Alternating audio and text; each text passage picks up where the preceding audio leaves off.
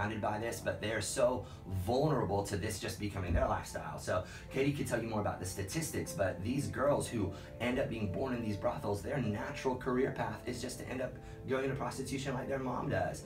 And so then being able to witness the home that she is safe partners with to rescue these girls who are born in brothels, they get to go to this home and they get to hear the gospel, they get to become discipled, they get to dream. And it was unbelievable sitting in this home and being able to hear these little girls who were born in brothels say, I want to be a lawyer or a police officer or a politician or a teacher. And for these girls who their only lot in life would have been to go into prostitution, have real dreams, was just this beautiful full circle experience for me of going, I couldn't imagine my daughter living here. All I want is for her to be able to grow up and pursue her dreams and be safe, and then see she is safe, cause that reality to come full circle. It was pretty amazing.